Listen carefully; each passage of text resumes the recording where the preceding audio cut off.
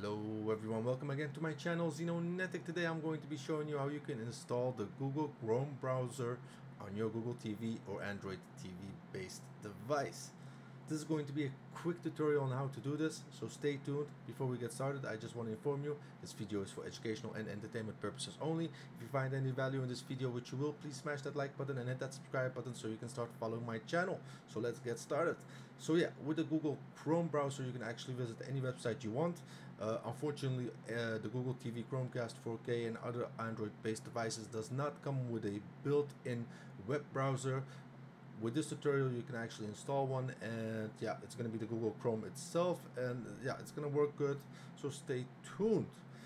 First things first, we're going to download a few things. We're going to go over apps and we're going to search for sideload right here.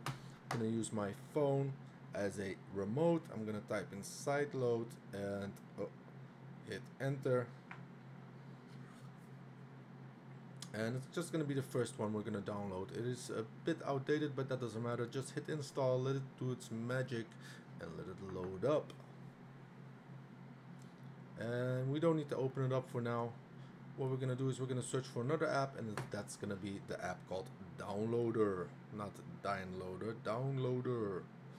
So yeah, this application, the Google Chrome browser, is handy for if you want to visit any website or any web-based interface. You'll have the option to it, so yeah, you can think out of the box what you can do with it. Some people like it, so it has been requested a few times in the past. So okay, download is also installed. We don't need to open it up yet. We're gonna go to the home settings and we're gonna go to the settings gear at the right corner right there. We're gonna click on the settings gear, and then we're gonna go down all the way to system. When you're in system, you're going to swipe right. Then we're going to click down once, swipe right, go all the way down till you see Android TV OS built in. You're going to click on it many times until you see one step away of developer, and now you're a developer. You're just going to click on OK on the remote control. Now you're going to swipe left again, and you're going to go all the way down until you see developer option. This is new, so now you're also a developer, and we're actually done here for now. Next step is to go back home and go to our app section and go all the way right, see all, and go to the downloader application, and we're gonna hit allow, gonna hit OK. Okay, so this is the downloader application. If you're not familiar with this, you can actually make codes to directly download any link you want. They have their own website for it, so it comes pretty handy. In this case, we're just going to type in a link that I will leave in the description, and with this we'll get the application we want. That's going to be this link right here. You can also just pause the video and type it over, but this is the link. And with this, again, this downloader application is something like a web browser, but it's only for downloads. So yeah, with this link we'll go to the next step, hit go, and it's gonna load here, and you're gonna come to this link right here, which is not, I'm just gonna hit back again because I'm gonna change the link.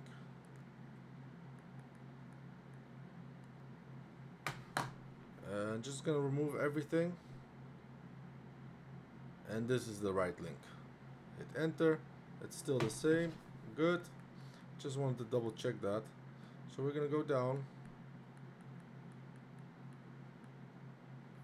and we're gonna go to latest version. Gonna go down again, and there you have the download button right there. Click on it, let it download, and this is a good moment for y'all to smash that like button and hit that subscribe button so you can start following my channel. Also, any feedback is welcome. Let me know how I do. If you have any tips for me, please let me know. Almost finishing up here. Okay, and now we can hit the install.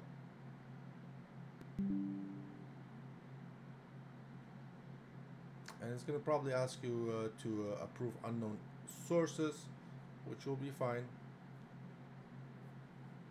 Yeah, here you'll get this notification here. You just press OK on settings and go to downloader and hit install. In this case, I've already had it, so just hit install and then it will be installed, as you can see right here. Now we can go back to the home section and we can go to all the apps, sideload launcher, open that up, hit OK right here. Then you have the Chrome application, click OK. There you have it. It's gonna probably ask you to log in if you want to log in, or it's already pre-logged in. But after that, this is it. You're in the web-based Chrome browser on your Google TV 4K or any other Android TV like Philips, Sony, etc.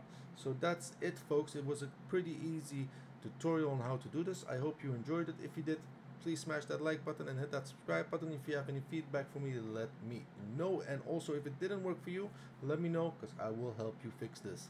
Thank you all for watching, and goodbye.